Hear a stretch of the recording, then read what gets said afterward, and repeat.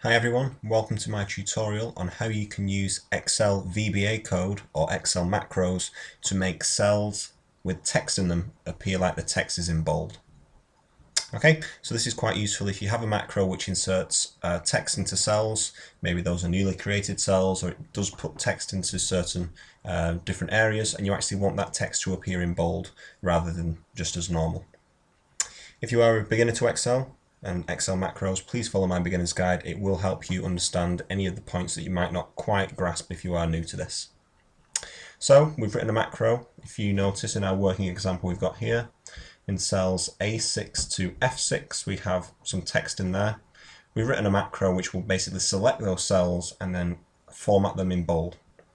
So if we run our button, it should do exactly that. Okay. You can see that that's worked. So how do we achieve this? So look into the code here. Okay, this code will be pasted in the description below.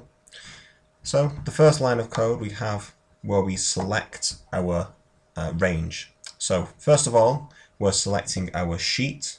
Our sheet is called sheet 1 for our range. Okay, and you can see that underneath.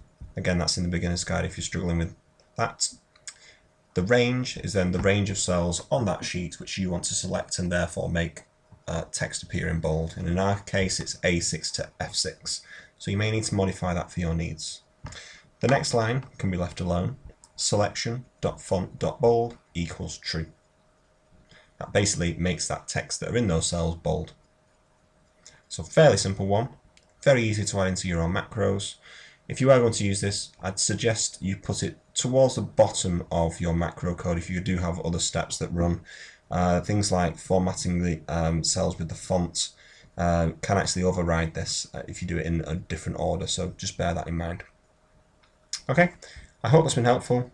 If it's helped, please like, subscribe, and there will be other videos coming very shortly. Okay, any questions, pop them in the comments, and see you next time.